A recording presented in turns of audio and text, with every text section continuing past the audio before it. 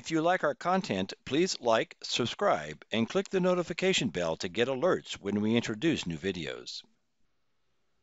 Welcome to the demonstration series of the SmartZone controller based on the high-scale deployment of the 5.2 SmartZone release. The videos in this series will show you basic configuration of many aspects of the controller. In this video, we will provide the information on setting up accounts in the SmartZone and associating them with the system and partner domains. So let's get started. Now I've already logged into this SmartZone instance with this super admin account underneath the system domain. This gives me the ability to go in and configure most everything within this SmartZone instance, including admin accounts or other accounts for this specific SmartZone instance. We can also see it's a high-scale deployment of the SmartZone 5.2 release. Now up to this point, I have created a couple of partner domains as well as a couple of subdomains. You can see they're listed under the Health tab. Now the partner domains represent an administrative boundary, meaning that we can create accounts under those domains specifically, so therefore those particular accounts that are configured will only have access to the privileges of that particular partner domain. The subdomains, however, are subdomains of the system account. Let's take a look at what I'm talking about. So if I go to access points, we can see that the partner domains are actually part of the system domain, but they are those administrative boundaries that I was talking about. Additionally, we have the subdomains, and these subdomains are part of that system domain. So when we create accounts, we technically have 3 different domains that we can configure accounts under, meaning that when we configure them underneath each one of those domains, they will only have privileges specific to that domain that they're associated with.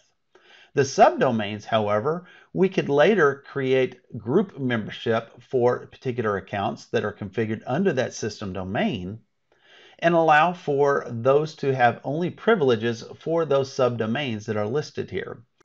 We can grant or limit access to those subdomains through group membership, which we discuss in another video within this series. So now that we have identified we have 3 domains that we can configure accounts under, let's go down under the Administration tab and Admin and Roles, and then specifically the Administrators tab. Now this defaults to the system domain, and that's going to list all the accounts that are associated underneath this SmartZone instance. We see with the 2 accounts we have configured here, they are managed by different domains, admin by system and admin PD2 by partner domain 2. This means they are going to be limited in scope of the activities that they can perform based on the domains that they are listed under or associated with. Now, if you have a managed service provider deployment of SmartZone, or you simply have tons and tons of accounts that are configured in this SmartZone instance, it can be a little overwhelming because they're all going to be listed on the right-hand side here. So you could have a big long list of all the accounts that are configured. The nice thing is you can go underneath these partner domains and more specifically just look at the accounts that are associated with that particular domain. So in this case, we see the admin PD2 is configured, but it's underneath or managed by that partner domain 2.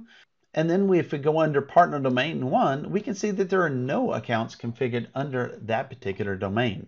That's the domain we're going to configure an account under today. So we're going to click on Create. That will open up the Create Administrator Account window that allows us to configure an account underneath that domain. It's important to note that the account name that you create here needs to be globally unique, regardless of the domain that you might be configuring it under. So we're going to go in and create an admin PD1, identifying that it's kind of associated with that partner domain 1. And then we simply go in and create a password.